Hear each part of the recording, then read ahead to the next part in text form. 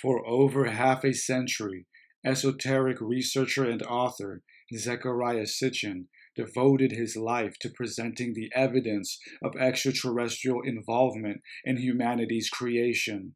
These beings are akin to the Nephilim, giants mentioned in the book of Genesis. Sitchin claimed they were a race of ancient astronauts known as the Anunnaki, who came to Earth from planet Nibiru.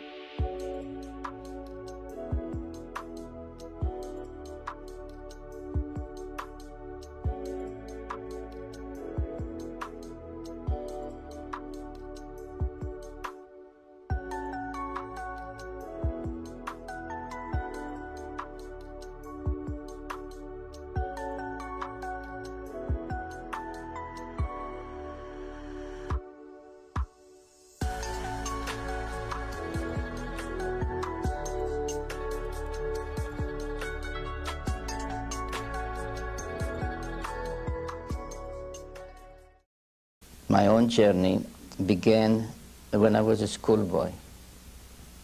And don't ask me how long ago it was. I was studying in what was then Palestine, the Old Testament in its original Hebrew language. And that, I must stress, made a lot of difference. Sitchin speaks on the importance of reading text, specifically the Old Testament, in their original language. The Hebrew Bible, the Torah, is complex and has been translated in many languages, but without proper cultural and linguistic understanding, its original narrative can be lost. Zecharia Sitchin spent decades studying and piecing together the hidden narrative of the Bible and its contemporary text within the old world around it. What emerged was a tale about our ancient ancestors having been created and given civilization by a strange race of royal beings from a different planet. Before the story of Noah, before the story of the deluge begins, there are 8 very enigmatic verses, which evidently are the remnant of some longer story that was edited out or cut short or abbreviated. And of those 8 verses, what is mostly known or common, because it's used by preachers, Sunday preachers, is that one verse included in them that says, those were the days just before the deluge, when there were giants upon the earth, and they married the daughters of men, had children by them, and so on. When Sitchin was a child, he challenged his teacher on the translation of the word giants, which came from the Hebrew word Nephilim. He knew that the word Nephilim came from the root word Nephal, which means to fall or descend. So the word Nephilim would denote those who had fell down or descended from the heavens. His teacher reprimanded him and told him not to speak out. Who were the Nephilim? Why did the Bible, which is very precise in its selection of words and terminology, describe them as those who had descended? This was the beginning for Sitchin's life work. In less than 50,000 years, we went from Neanderthal to landing astronauts on the moon. Civilized humanity appeared overnight in terms of our expansive history going back 25 million years to early hominids. It was as if an unseen coach was helping us quickly advance. The Sumerians are the oldest known civilization on Earth. They left behind countless enigmatic structures and texts reaching far back as 3,000 to 4,000 BCE. The Sumerians will forever be accredited with being the inventors of the wheel, pottery, the first system of writing, the first codes and laws, the first city-states and governments, and more. They were discovered underneath the sands of time during the 1800s by various scholars and excavators, and what we found was fascinating. Their stories were the detailed source material for the Bible and other various sacred texts. Sumer, which is modern-day Iraq, holds many mysteries to humanity's past and has yet to be fully deciphered and understood, and is neglected by mainstream historians. Everything the Sumerians did was dedicated to the gods, but who were they? The Sumerians depicted all the known planets, plus an extra one, which they claim these gods, known as the Anunnaki, came from.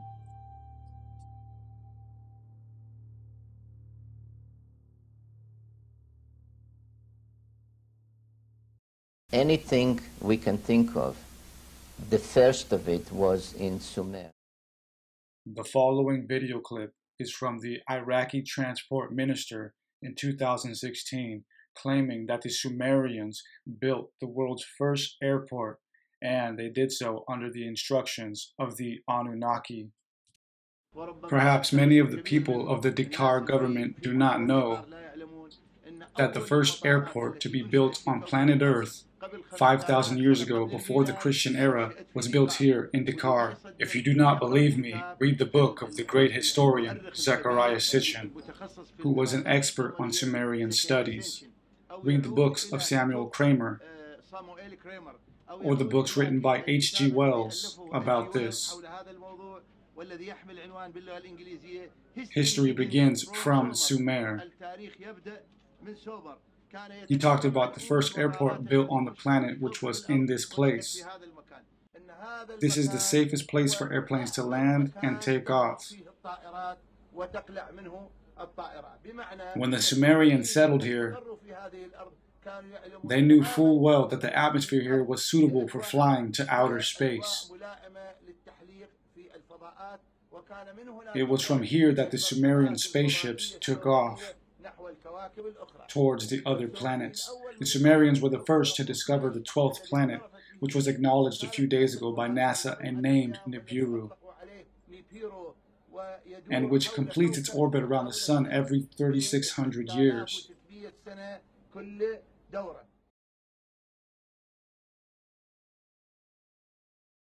According to the Sumerian creation epic known as the Enuma Elish, our planet used to be a part of a larger planet within a more erratic solar system. This story was the most sacred tale of the ancient Sumerians, and even carried on to being reenacted and told in the Babylonian New Year's festival. Billions of years ago, as our solar system was still forming, an intruder planet was pulled in by gravitational pulls. It is known as Planet Nibiru, Planet of the Crossing. The Enuma Elish describes this event as a dramatic conflict between the planets, which are represented as gods. It was this planet and its mass that set everything into motion within our solar system, giving the planets their respective orbits. Nibiru and its moons hit the outer planets on its way in, causing some of the mysterious phenomenon we see today, such as Uranus spinning on its side as if knocked over. The Enuma Elish exalts Nibiru as the hero who is setting the decrees in motion, or setting the planets in their divine order. The antagonist is a monster planet known as Tiamat, represented as a dragon in artwork. Tiamat was a large watery planet between Mars and Jupiter. Upon the celestial battle, which is a fantastic read, Nibiru clashes with Tiamat, cleaving her head, essentially cutting the large watery planet in half. Her better half became the new little planet Earth, closing her scars over time.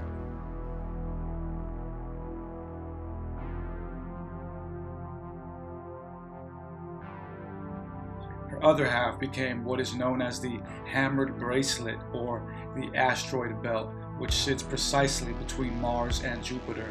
Nibiru, being a renegade, left our solar system only to return every 3,600 years within a long elliptical orbit originally pulled in billions of years ago. It was this planet that would eventually give birth to the Anunnaki, our progenitors. the astronomers look for this planet, they call it Planet X. They mean maybe the unknown planet, but it's also the 10th planet. They called it Nibiru, which means planet of the crossing, and the ancient symbol was the cross, not from Christian times, but from 6,000 years ago. And they say that this planet, the 12th member of our solar system, has a very large orbit of 3,600 years, and every 3,600 years it comes between Mars and Jupiter close to us.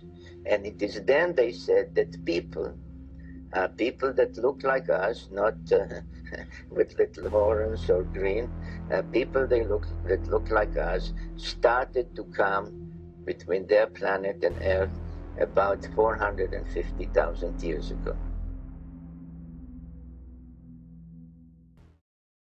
Sitchin has revealed in his writings and in interviews that his early inspiration to investigate the idea that ancient beings might have had a part in humanity's creation and upbringing comes from a 19th century rabbi, master of Hebrew, and Bible commentator, Malbim. Malbim stated in his many writings that the term Nephilim was referring to a race of superior beings from another place in the heavens that came here and had children with the daughters of men. This idea is widespread in the esoteric and conspiratorial community, and it stems from the story in Genesis 6, which goes as follows. And it came to pass, when men began to multiply on the face of the earth, and daughters were born unto them, that the sons of God saw the daughters of men, that they were fair, and they took them wives of all which they chose. And the Bible relates that these same sons of God had children with these daughters of men, and their children became mighty men and kings of the land.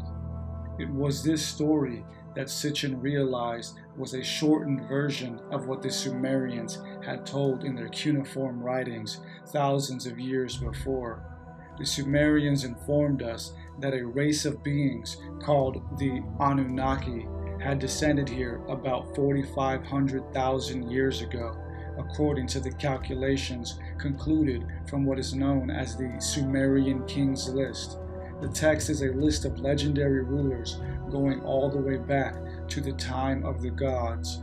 The gods, we are told, were headed by Anu, the father of the gods. However, the leader and mystical character of the whole story is Enki, the firstborn of Anu. Enki was a great scientist in all fields of science. He left behind tales that are echoed in texts such as Enki and the World Order. When we piece together the story, we are told by Enki that the original mission, consisting of him and some accompanying help, started with them landing on the Persian Gulf. It was there that they built their first station or city named Eridu, meaning home away from home. According to Sitchin, their purpose was to search for gold and minerals to help their dying planet's atmosphere. The goal was to amass enough gold to suspend in their atmosphere and reflect the hazardous space radiation. Amidst wars and upheaval on their planet, a rogue king who was on the brink of execution by the people escaped Nibiru in a spaceship.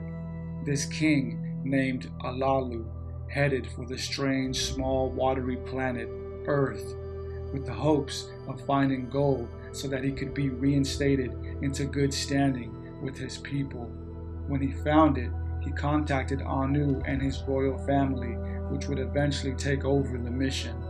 Out of the countless Sumerian tablets, of which we've only deciphered a few, we have found interesting tablets that show images of what look like astronauts and depictions of space vehicles, tablets that show star maps and even instructions on how to navigate into Earth's upper atmosphere from the outside. What is interesting is that to the Sumerians, planet Earth was known as the seventh planet, counting it from the outside in. As the mission was set up, mining began to take place in southern Africa, where Sitchin claims we found mines that date back up to 80,000 years ago. As the gods and the lower-ranking Anunnaki began the work, eventually the workers had enough of the labor, as is attested in a Sumerian writing known as Atrahasis. The workers mutinied and demanded the elite found a better way of extracting the gold. Enki, being the clever engineer that he was, decided among the council of the gods that he would train a surrogate being to become a worker for the gods. The gods were perplexed and asked how this could be possible and what being would be used for this. Enki declared, "This being already exists on Earth. He would just have to upgrade its DNA." And that being was our hominid ancestor, the caveman. As far as I could make from those tales, their planet was losing its atmosphere. They were at risk of annihilation, of seeing all life end on their planet.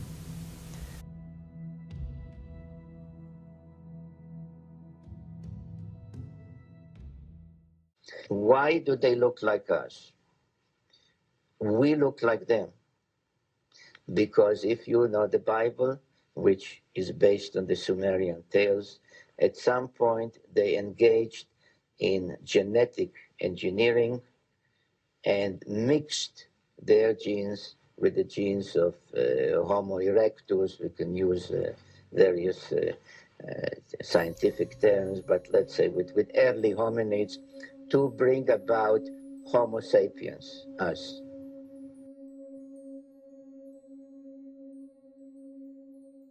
Sitchin explains that the process the Anunnaki underwent to produce the new Homo sapien was by taking the egg of a female ape woman and implanting in it the genes of one of their males, thus blending the genes of hominids and the advanced humanoid Anunnaki. Once this process was refined and they created a new being that had the right mixture, they took the fertilized egg and implanted it back into an Anunnaki woman. As the Sumerian tales state, there were birth goddesses used for this sacrifice, in which males and females were birthed rigorously until a population was grown. This process was crucial and took a long time. Along the way, as some texts assert, Enki and his half-sister, Ninmah, who was also a scientist, incidentally created mutated beings, some that were, in their words, abominations. Sitchin claims that this story is the source for the book of Genesis, where woman is created by the surgical removal of one of man's ribs. To Sitchin, this was a metaphorical explanation of genetic engineering. And when the Bible states that man was made in the image of God, that the word image is referring to the DNA makeup of the Anunnaki. The early humans were kept in the experimental Garden of Eden, a sort of observational containment where the Anunnaki observed and notated how the new creatures would react.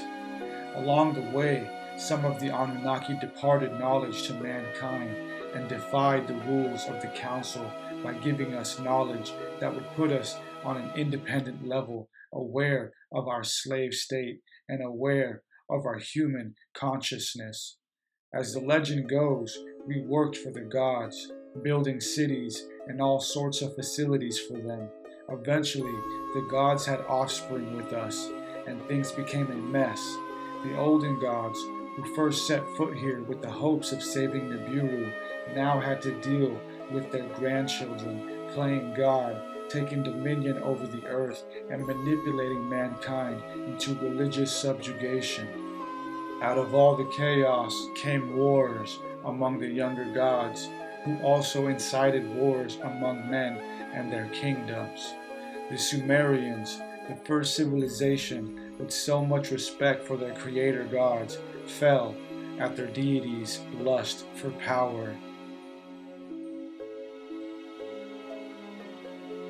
Sitchin chronicles the history of war on Earth in ancient times in his series known as the Earth Chronicles, originally written in the 70s. He explains that war was taught to mankind by the gods, and some wars were fought through men for the selfishness and conflict between certain Anunnaki. What he called the Pyramid Wars were a series of their first wars. These were fought between the grandsons of Anu, the head of the Anunnaki on Earth. Anu's firstborn, Enki, was born of a concubine and therefore did not have the right to royal succession over his younger brother Enlil. The two brothers were often held in conflict, as is attested in the ancient tales. This rivalry carried on to their offspring, who had an even more arrogant drive for control and domination. The Pyramid Wars were fought by Enlil's son, Ninurta, and Enki's son, Marduk. The wars were fought over the facilities at various sacred sites, such as the pyramids. These miraculous monuments were once used for some sort of technology lost to us, and to have them in possession and understand their proper use was of great importance to the gods of old. Marduk lost the initial wars, which stirred a furious anger in him, as is made known in the ancient tales. During these harsh conflicts, the gods resorted to the use of nuclear weapons, blowing up ancient facilities in the Sinai Peninsula, where an immense cavity can still be seen from space. As Sitchin states in this presentation, he once visited the area where there are remains of a strange blackened sand. If you go there, you find in that particular spot, you find in the middle of pure white limestone mountains. Everything is pure white. You see a huge field with broken, burnt, and totally blackened rocks. There is a long text called the Era Epic, E-R-R-A, Epic, that describes the reasons, who did it, how they did it, what the number of nuclear weapons that were used in 2024.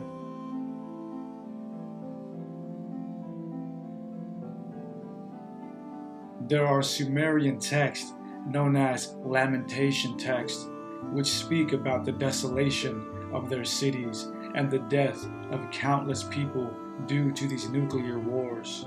The unintended consequence of the nuclear blast was radiation, known in the text as the evil wind, which carried across to Sumer, causing death to plants, animals, and people. Marduk was the victor of this vicious battle, which sparked the rise of Babylon. The Anunnaki had an interesting rule of succession, where each deity would rule according to their zodiacal sign during the age of that constellation. The Anunnaki taught us astronomy and astrology. Its use was crucial, not just for arbitrary means of policies, but these sciences could be used to calculate important celestial occurrences, such as the return of their distant home planet, which was the harbinger of change. These changes were not just environmental, but also political.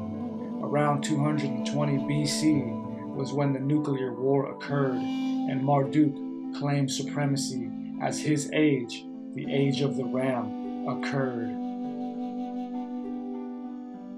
The stalls stand, but the animals that were there are all dead. The houses stand, but everybody who lived in the houses lies dead in the streets, on the roofs, etc. And that was the end of the great Sumerian civilization.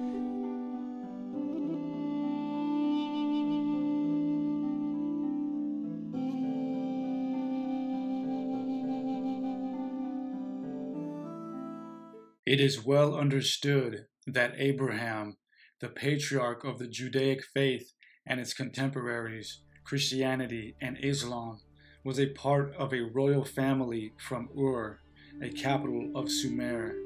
Once the olden cities were destroyed, as is retold in the biblical story of Sodom and Gomorrah, he was told by angels, or Anunnaki, to leave before God was to destroy the whole place in a fire.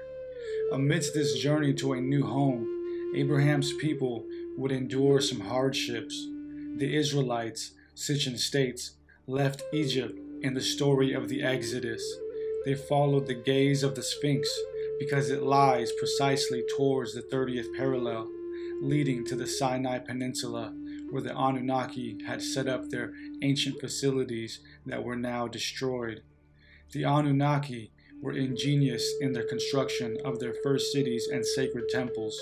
They placed them on precise linear maps that could be easily seen and traversed by an aerial viewpoint. As they journeyed through the Sinai Desert, the Israelites eventually made it to their promised land, Jerusalem. Once they got there, they built a temple to Yahweh. Right around 1000 BC, Sitchin states, an interesting religious phenomenon took place. Kingdoms began representing the cross in various forms. As he states, it was due to the elite knowing that Nibiru and the gods were to appear once more and dramatic changes were to take place. This was the beginning of the prophetic age. In Babylonia, on cylinder seals, the sign of the cross began to appear. In Assyria, the kings began to wear the sign of the cross on their chest. The same happened in Egypt.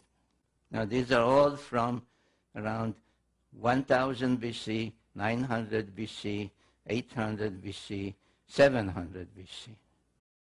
Now what does it mean? Well, the sign of the cross is not a new sign. This is a very ancient Sumerian sign.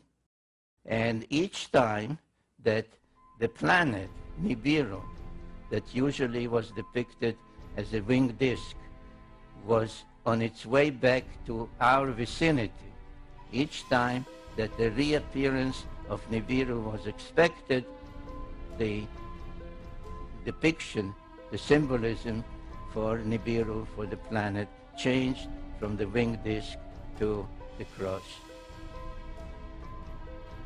As Nibiru was nearing, it became important as to who would be in control of the sacred sites and political spheres, who would welcome the gods, and whose version of religion and its rites would be dominant on the earth. Around 750 BC, the biblical prophecies began, starting with the prophet Amos. The prophets talked about various events such as the day of the Lord and the end of days. To the priesthood, the day of the Lord was coming. It was described as a time of celestial phenomena. There would be darkness at noon. You would not be able to see the stars at night, and the moon would not be seen either. Around the same time that these biblical prophecies were being spoken, there were Babylonian, Akkadian, and Assyrian prophecies speaking about the day of the Lord, saying that these celestial phenomena would be about a Lord coming from the south from certain constellations. Sitchin presents that around 550 BC, an unusual and unexpected eclipse at noon took place. This was the last time Nibiru was in our solar system. The end of days was again a celestial phenomenon that was referring to a cycle. The Bible speaks about a cycle, saying that the beginning will be the ending the beginning, and that the past is the future. This was all esoteric verbiage for those who understood the mysteries behind Nibiru and its significance towards our history and environmental changes on our planet. The only clue the Bible gave us about the end of days is when Daniel asked the angels as to when this would occur. The enigmatic answer was it would occur after a time, times, and a half time. Sir Isaac Newton, the famous pioneering astronomer and scientist, left behind a handwritten document in which he calculated this strange answer about the end of days. His conclusion was that it would occur in the year 2160 AD. But Sitchin realized something about Newton's math. It was the length of a zodiacal procession, the turning of one age from another. Sitchin points out that the priesthood of ancient times gave so much credence to the zodiac and its usage as a celestial clock because it was passed down to us from the Anunnaki to remember them and keep track of their eventual return.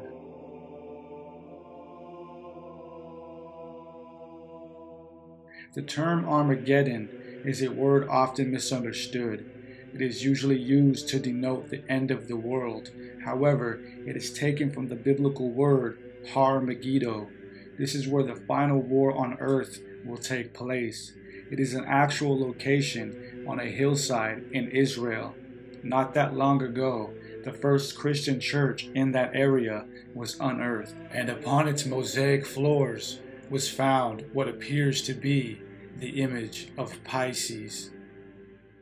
Now here, what Zecharia Sitchin is proposing is that the end of days, or the return of the gods, or Jesus Christ, is all terminology for what the Sumerians and Anunnaki tried to convey to the humans as being a zodiacal or celestial phenomenon of the return of planet Nibiru and the supposed Anunnaki gods who lived there. This return would occur, as Sir Isaac Newton calculated and as Zecharia Sitchin proposes, in the next zodiacal house after the one we are currently in, which is the age of Pisces, which this first church at Megiddo shows through their mosaic artwork. And this age is also the age in which Christianity and Jesus first began.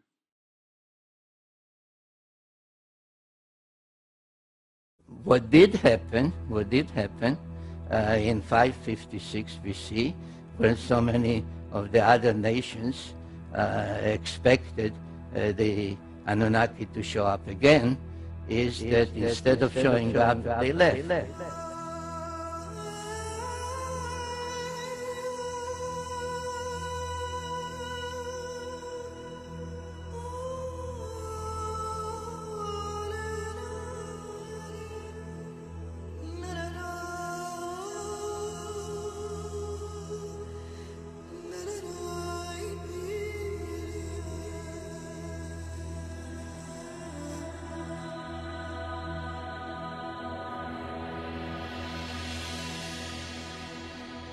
Well, Zecharia was an extremely brilliant man. I mean, he was one of the few people in the world that could actually translate and understand the cuneiform text, the original Sumerian writing, which was only scholarly, well-trained people could interpret and translate. And he wasn't tied in with any particular organization, so he didn't have anything to lose as far as, people chastising him for having a way out theory or putting himself in danger from, losing his job. Exactly. Yeah. So he didn't start writing his first book, though, until he was in his 50s.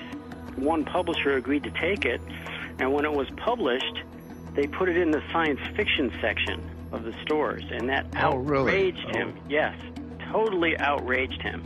But he figured that, hey, at least my book is out there, and people who understand good research and appreciate good research will understand that this is not science fiction, nowhere near. But that was one of the things that his first publisher was apparently afraid of, is that, putting out something that the people would maybe be calling crazy, but they didn't understand how well researched his material was.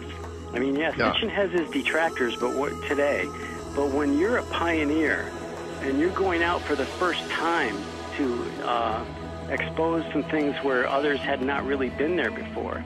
I mean, Von Daniken was there before too, and Von Daniken was a pioneer as well. They both made mistakes. You're going to make mistakes when you're entering new territory, but the thing is, they blazed trails that now opens up and people realize there is something to this. And You're you right. and they took the hits for it, and at the same time, you can't throw the baby out with the bathwater with Sitchin's work. I mean, a lot of his stuff, it just cannot be explained without having some kind of understanding that this really happened. Sitchin believed that all of these early mythologies were not just stories, but that they actually happened.